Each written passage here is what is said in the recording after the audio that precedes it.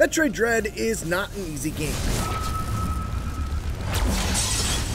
And it's even more difficult if this is your first time jumping into a proper 2D Metroid game. But fortunately, it's a type of difficulty that's surmountable once you've got some experience and knowledge under your Varia Suit. So if you find yourself overwhelmed by maps, overpowered by enemies, or dreading the E.M.M.Is, here are 20 tips that you need to know in Metroid Dread. First off, let's talk about some exploration tips. Areas that you haven't explored yet will be darker on the map than places you've been to. If you're trying to find out where you need to go next, consider finding a spot on the map that's a darker shade and look around the area, shoot at walls, and try to find some hidden routes. Along those lines, never forget the golden rule of Metroid: bomb and shoot everything. Metroid games rarely give any sort of hints with regards to whether a wall is breakable or not. The only way to find out is to shoot either a missile, a charge shot, or use a bomb on a wall to reveal the symbol that indicates what kind of upgrade is needed to break it. When you happen upon one of these symbols that you can't break yet, use one of your markers so you know to return back to it once you get the necessary upgrade. If you see a spot on the map that's flashing, it means that there's a secret hidden within its walls. Oftentimes you won't be able to find it until you have a late game power-up, so don't spend too much time if you've already implemented the Metroid Golden Rule and shot up all the walls and you still can't find anything. You can actually highlight specific types of doors or barriers on the map to let you know where all the same types of objects are. This can be extremely useful if you've just gained a power and are looking for all the new areas that you can explore. If you find yourself in a spot where you need health or missiles and a trip to the recharge station is too daunting, keep an eye out for spots where enemies continuously respawn, like the centipedes that emerge from holes in the ground.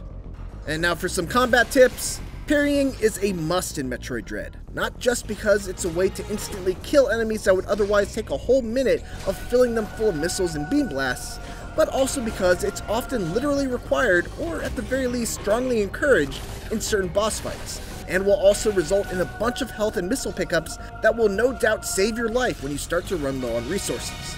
Along those lines, not every enemy can be parried, but every attack can be avoided. When you encounter a new imposing enemy, like these laser robots for instance, take some time to learn about its attack patterns and how you can avoid it. Once you get it, don't forget about your flash shift ability. It's originally presented as a move that lets you get past sensor doors, but it's also an invaluable combat maneuver, especially during later boss battles. And finally, on the combat front, don't be stingy with your missiles. Enemies that might seem like bullet sponges when you shoot them with your blaster will often go down with just 1 or 2 missile shots, so don't forget to use them. It's very easy to replenish missiles in this game, so don't feel like you ever need to hoard them for special occasions. Now let's talk about Shine Spark. Yes, Shine Spark gets its own subsection because a lot of the tricks that are needed to solve its puzzles aren't explicitly taught to you. Shine Spark is an ability you'll learn once you get the speed booster. Basically, while you're in a speed boost, you tilt the stick down to store a Shine Spark charge, which can then be released in any direction by pressing jump and a direction. Part of the trick of using the Shine Spark is knowing how to keep your speed boost going. Once the speed boost activates, you can keep it going even while bouncing off walls. Once you store the Shine Spark charge, you have a few seconds where you can freely move on the ground, in case you need to place a bomb or position yourself wherever you need to be. You can also still jump while you have the Shine Spark stored by holding left or right to spin jump. You can even activate the Shine Spark while in the air by shooting to get out of a spin and then pressing a direction and the jump button.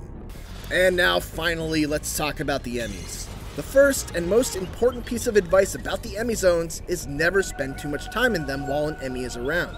Even if you die, which you will, you'll start at the entrance of the last door you went through, so it will never feel like too much progress is lost if you make your visits as quick as you can. So always go in with a goal, even if it's as simple as just getting to another exit door. Listen for the E.M.M.I's chirping sound, which will be the best indication of how close they are if you can't see their red dot on your minimap. If an E.M.M.I spots you, know that you both generally run at the same pace, so as long as you have a stretch of ground to run on, it won't be able to catch you. That said, later E.M.M.Is will have ways to stun you with projectiles, so this won't work all the time. If an E.M.M.I has been alerted to your presence but hasn't actually seen you yet, you can cloak and it will stop before it runs into you. This gives you a precious few seconds to walk while cloaked and get out of its path. Note that this will not work if the E.M.M.I has max hostility towards you, which is denoted by flashing red lights and intense music. You'll need to run away enough to the point where you can see the yellow cone of vision once again. If you do decide to hide while cloaked on small platforms, make sure you're hugging the wall as close as you can.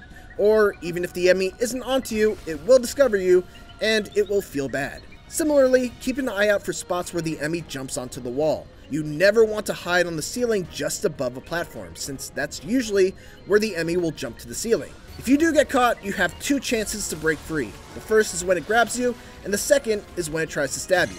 If you do manage to break free, you can slide under it and quickly put some distance between you and the E.M.M.I before it wakes up. Hopefully these tips help you to survive the dangers that lie deep beneath the surface of planet ZDR. Thanks for watching, and for more Metroid Dread, make sure to check out our full review. And for everything else, keep it here on IGN.